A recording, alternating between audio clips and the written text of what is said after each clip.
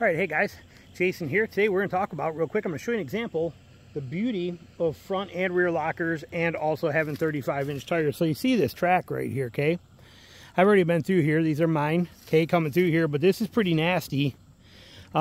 You could try to high center it. I didn't. I don't want to wreck this trail, but look at this. You can see it's pretty ugly. Matter of fact, we're going to pull that stick out of there. It looks like somebody got stuck in here before.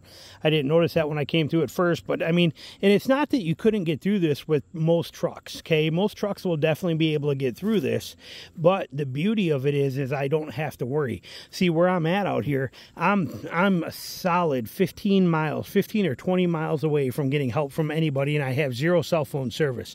So when you start thinking about things like this, even though it's not that ridiculous, you start looking at it and you start thinking, well, that could be a real mess to try to get through. If I get stuck in there somewhere or hang up or get high centered on this when my front wheels drop into here, my back ones are in there, if I get high centered on here, I'm stuck. I'm in real trouble.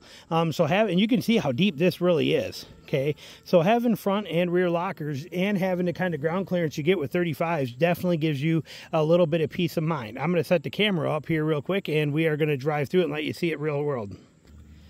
All right, now obviously we could also, like I said, we could slam it through here real quick with pretty much any vehicle. Sorry, you're going to see some mosquitoes on the lens. But we could drive through here fast and hop our way through it with momentum, but then we risk breaking things. The beauty of the lockers and the ground clearance, we can crawl through it without any issue. So let's...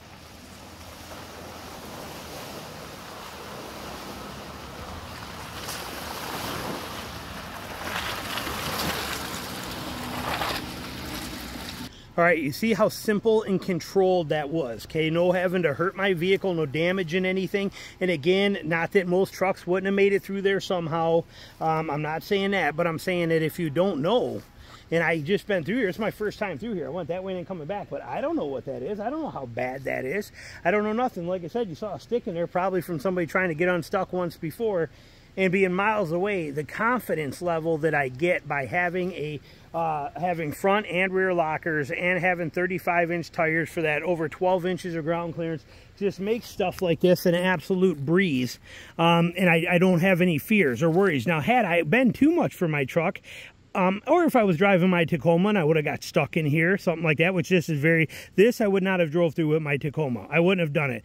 Again, I wouldn't have tried to high center over here because the middle would have been so soft anyway too, but no offense, but I wouldn't do it. That thing only had 32-inch tires. It had 10 inches of ground clearance, which was not bad, but it had 32-inch tires and a rear locker only, and I wouldn't have risked it with this, again, because of the circumstances. Had I been out here with a buddy, I'd have went through it with the Tacoma all day long. Given the fact that I'm out here by myself in the middle of nowhere, literally miles and miles. I'm talking a solid 10 miles before somebody's going to find me. And I'm not joking about that. Buried deep in a Georgia swamp here.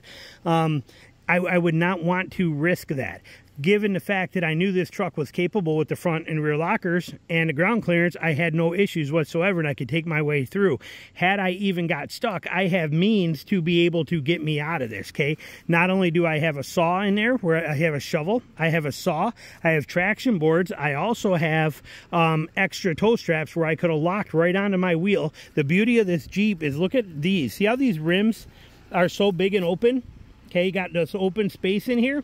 Okay, I could have locked onto my rims, and what I could have done then is I could have had a strap on there and I could have hooked them together and used my power of my lockers to let the strap wrap around the wheel and pull me literally. It would climb, the strap would go to connect it out here to a tree. They would come together. I got a video about this on my other channel. I'll put a link to it in here for you. I'll cut and paste it in here for you. So it's a very simple, easy process. We're going to go ahead and set it up, and I'll show you what it looks like. Okay, we have it set up. You can see I got a strap wrapped right around here, fed through the wheel, and tucked back on itself like that. Just goes through there. Just make sure you're not putting that on the valve stem. Okay, you don't want to break your valve stem off. But I got that strap on that side. Comes back there, meets there. Have this strap on this side. Again, watching the valve stem, centered out perfect on the wheel. This is going to drive over itself and pull that around and back itself up. So I got those on there. Those are set.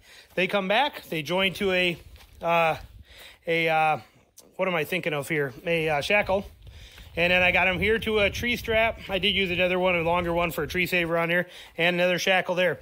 So this is the setup. So when we go and we start to drive, what it's going to do is it's going to drive over its own strap is basically the concept here. It's going to pull right over its own straps and then wheel itself right out of that hole. That's going to go in reverse, so it's going to pull those down and under and fish itself out of there. So put you on the tripod. We'll see what it does here.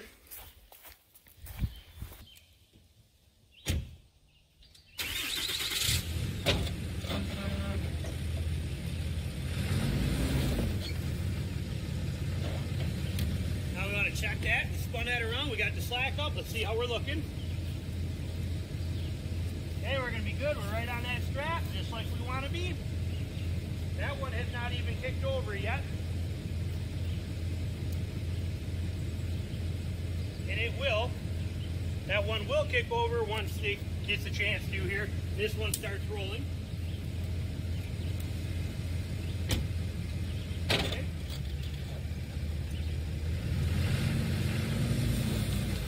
See how that just got tight?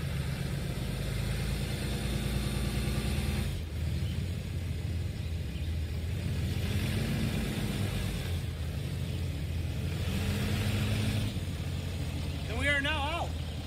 It's that simple. Use the wheel to actually winch the truck. But I could tie off to a tree, run that, and then tie my strap, put a strap right through here, and then connect that strap so it's here. And when I turn my wheels, it will then roll up that strap and it'll climb the strap and drive me out. So I have a bunch of ways to get me out if I were to get into trouble.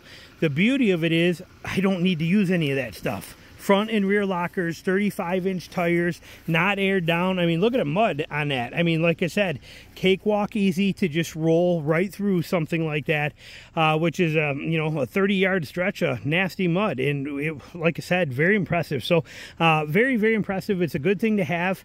And a beautiful thing. If you don't have this kind of capability, like I said, make sure you got the recovery tactics or avoid this. Like I said, if I had my Tacoma, I would not have attempted this. Not out here by myself. With a buddy, when you got somebody that can recover you, something like that, that's fine. But I would not have done this on my own. Under any circumstances, I would not have tried it. So with this truck and the capabilities, cakewalk. I mean, it didn't even blink an eye. I mean, I didn't even spin a tire one time in that. Not one tire spin. It just crawled right through it just beautifully as can be. Love the 35s. Love the front and rear lockers. Love this Jeep Gladiator. Thanks for watching.